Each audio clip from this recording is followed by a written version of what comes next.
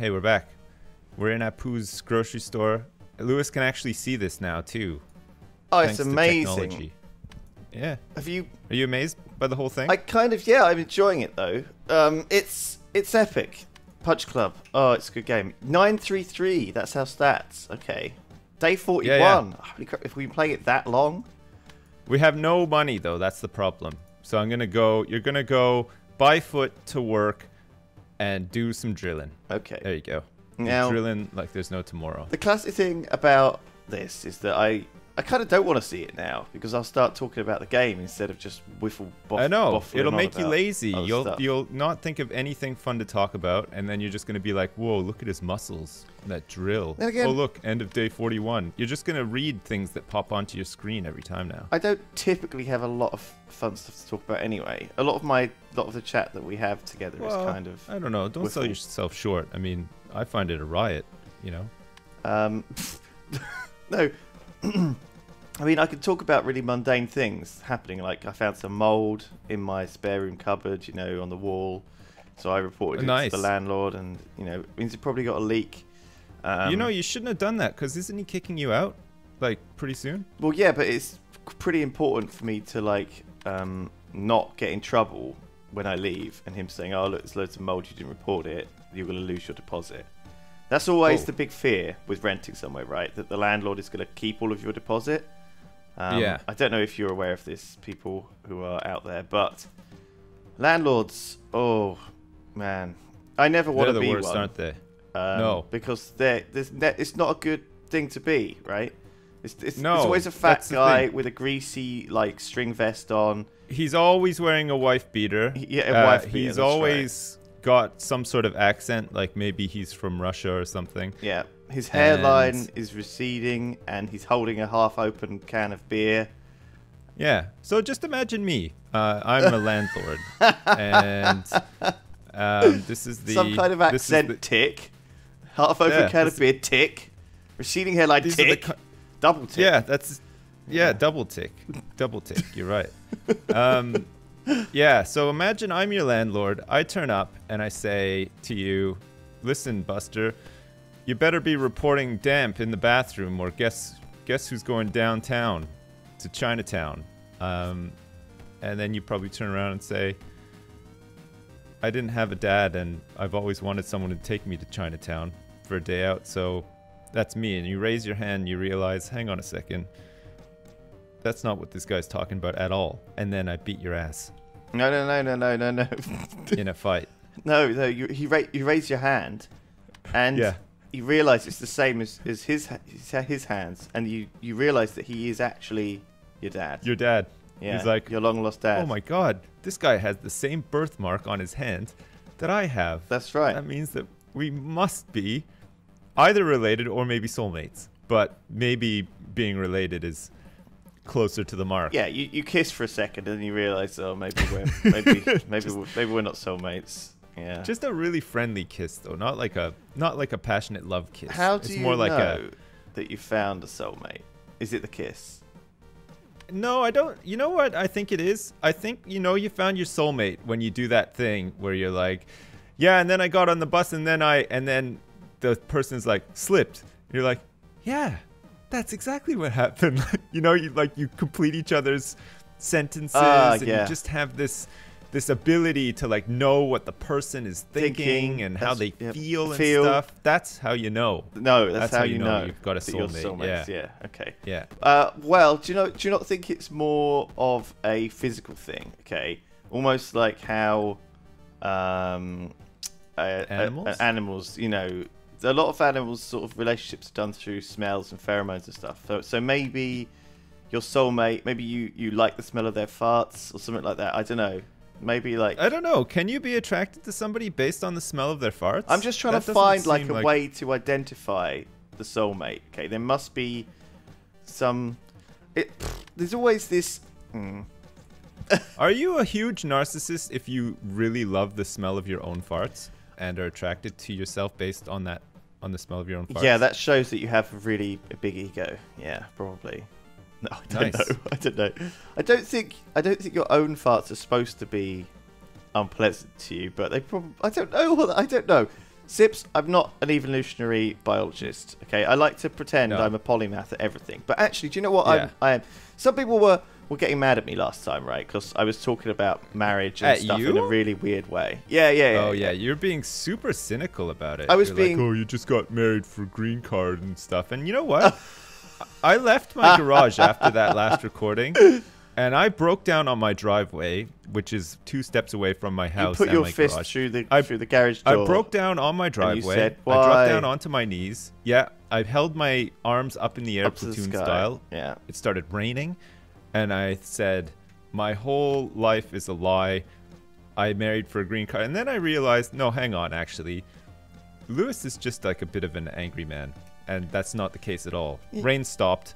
I instantly dried off and went inside, and I felt good. I'm not. Yeah, I suppose I am a bit of a weird guy, and you guys have to understand this, right? When I say things, especially in this delusional, very early morning or evening state when we record these things. I mean, it's got to be said, it is really early in the morning. I don't really think before I speak, for a start. And also, I kind of think on my feet a little bit. I kind of prefer to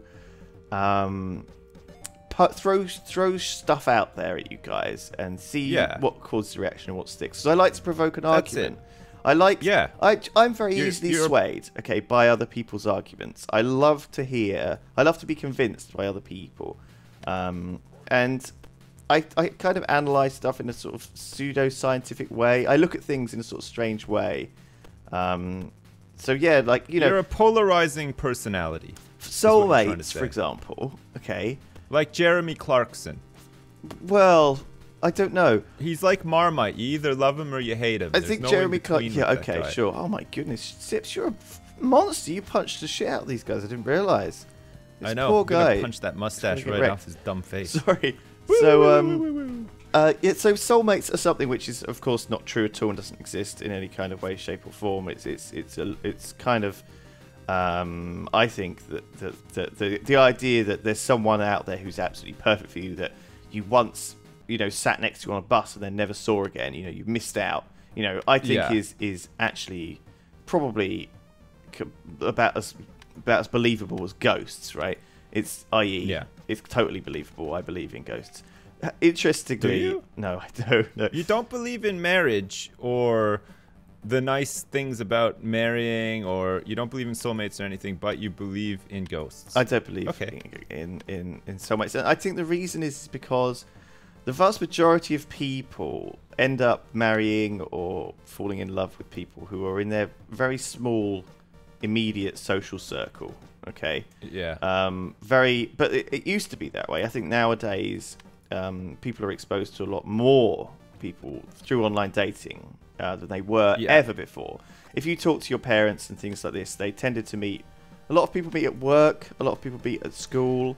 I was gonna say that. Do you ever, like, in your previous jobs and stuff like that, have you ever sort of like had that thing where you work at the same place all day, every day, and you see the same people all the time, and slowly over time, at first when you met these people, you're like, yeah, whatever, you didn't really think much of it, or you didn't find this person attractive, but then after like working at the same place for 2 years, seeing this person all the time, you sort of think like, maybe, you know, maybe they are kind of attractive or something, but like it's an artificial thing, isn't it? Because it's just because you're used to them, and there's like maybe like something comforting about being used to somebody or something. Like, it's kind of hard to explain, but I think that it's like almost what would you call it? Like, I feel like calling it Stockholm syndrome, but it's not that at all. It is exactly that. You're 100% right. I used to work at this place, and there was a lady there. I'm not going to say a girl because she was definitely a middle-aged lady. Yeah. And she's a lady. And the first time I met her, I was like, oh, she's scary and terrifying. But after I'd worked there for about a year, I had this weird crush on her, you know. I think sometimes when you get to know people... She's scary and terrifying, but she can have sex with me anytime she wants. That is right. Yeah, and so, I don't know, sometimes that happens to us men. I don't know, if we have any female listeners, let us know if that happens to you, about guys that you never would otherwise have been attracted to. But I guess you get just. Why is the paper still giving you hints? I'm sorry. I don't know, but we need to make a decision here. Now that you can actually see the decisions, what would you like to do? Just take him down. He looks like a pathetic guy. You know, don't give him your cash. You've got $336 in your pocket. You've just.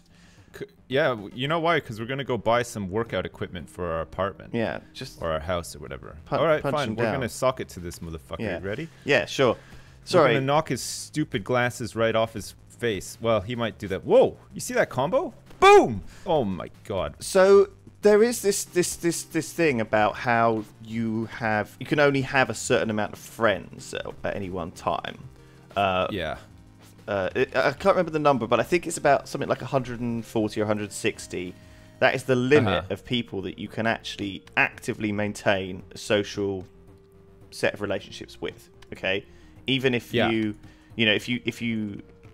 there's sort of numbers, there's sort of studies done which have shown that be the case, and it tends to be that your girlfriends and things come from usually either within that circle, your future wife or soulmate, or people come from within that social circle. So that may be your class at school, plus a couple of people from the other classes, plus a couple of your friends from home, or your football club, or whatever you go to, or the people at the pub or whatever. And I think that's a high number for me.